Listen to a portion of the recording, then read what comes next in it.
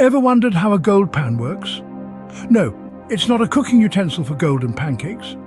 You see, gold panning is an age-old practice that dates back to the great gold rushes of the 1800s. Folks back then, just like us today, were fascinated by the allure of gold, that precious shiny metal that could turn a pauper into a prince. But it's not just about the glint and glitter. Gold panning taps into some fascinating scientific principles like specific gravity that separate the goodies from the grit. And even today, in our world of high-tech gadgets and machines, gold panning holds its relevance. It's a simple, low-cost method that's accessible to anyone, anywhere. It connects us to our history, our planet, and yes, to the thrill of finding our very own pot of gold. Now that's enough chit-chat. Let's dive into the real deal. So you might be wondering, what's the science behind this gold panning? Well, the answer lies in a principle known as specific gravity. Now, don't get your pants in a twist. It's not as complicated as it sounds. Specific gravity is essentially a fancy term that scientists use to talk about how heavy something is compared to an equal volume of water. For example, if we take a cubic inch of gold and a cubic inch of water, the gold is going to be about 19 times heavier. In fact, gold is one of the densest elements we know of, and that's what makes it perfect for panning. You see, when you swirl your pan filled with river sediment and water, the lighter materials get swept up in the water and are carried off, while our heavy friend gold sinks to the bottom. This is because of another scientific principle called gravity. Gravity pulls everything towards the center of the earth, and the heavier something is, the harder gravity pulls. Now imagine you're at a dance party. The music is loud, everyone is moving and shaking. The lighter folks, they're bouncing around, floating from one side of the room to the other. But the heavyweights, they're more likely to stay put, right in the center of the action. That's kind of how it is in your gold pan. The gold, being the heavyweight, doesn't get carried away with the hustle and bustle. It stays at the bottom, waiting for you to discover it. So in essence, gold panning is a simple process of using water to separate the lighter materials from the heavier gold. But remember, it's not just about the technique, it's also about understanding the science behind it. And now that you know about specific gravity and how it works, you're one step closer to striking it rich. So it's all about using gravity to our advantage, folks. Now let's get to know our tool, the gold pan. This humble item, often overlooked, is the backbone of every gold prospector's toolkit. Picture a shallow dish, about 15 inches in diameter. Its color?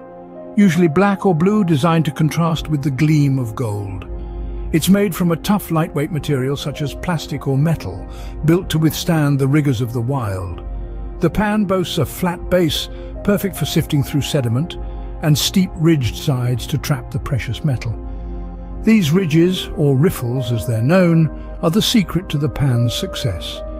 When swirled correctly, they use the principle of specific gravity to separate the gold from lighter materials. The gold pan might seem like a simple tool, but its design is the result of centuries of trial and error, a testament to the ingenuity of prospectors past.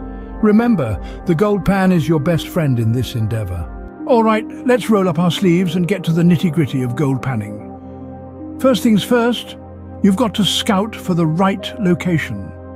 Gold, being a heavy metal, tends to settle at low points in streams and rivers or where the water slows down. So, look for places where the river bends or slows, or perhaps where large boulders have created natural traps for gold to settle.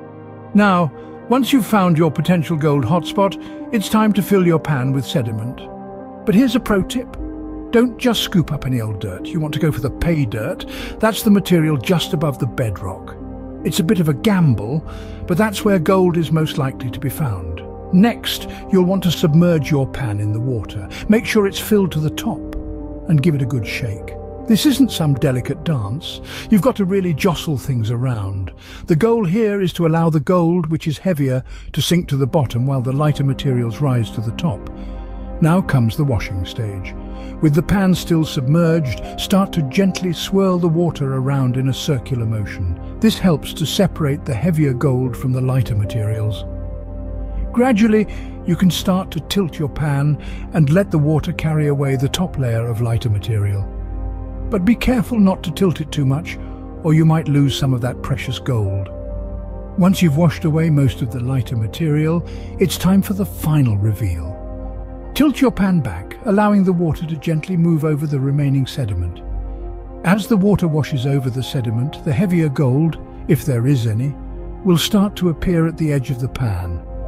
You might be tempted to jump for joy at the sight of gold, but hold your horses. It's essential to carefully remove the gold particles from your pan.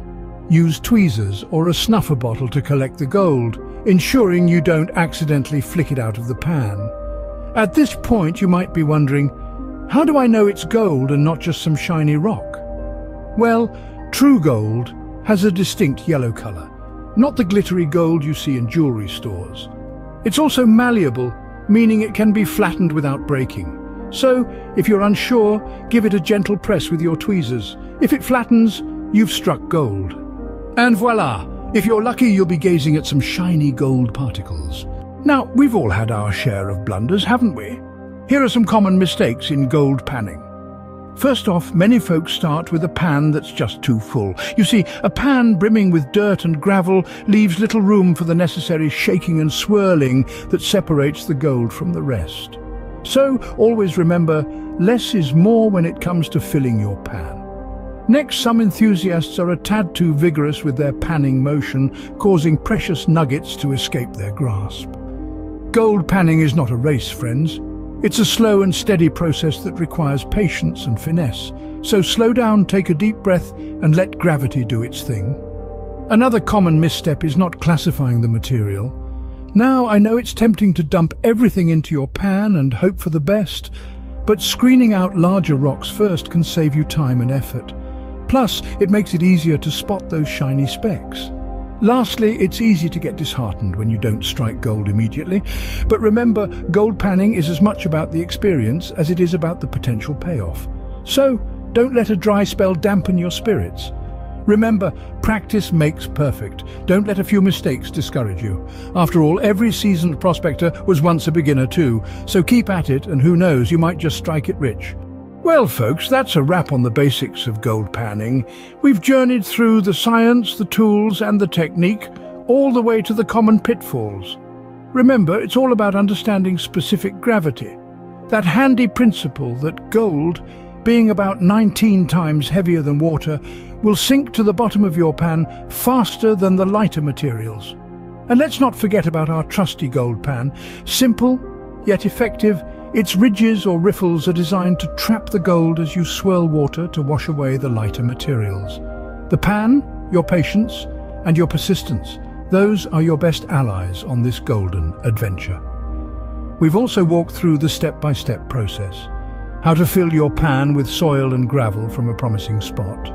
How to submerge it in water and give it a good shake to let the gold settle at the bottom.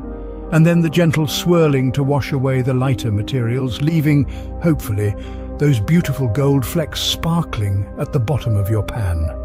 But remember, it's not always about striking it rich on your first try. It's about the thrill of the hunt, the joy of being out in nature, and the satisfaction of mastering a skill that's as old as time. So are you ready to strike gold? Remember, every prospector was once a beginner. Happy panning!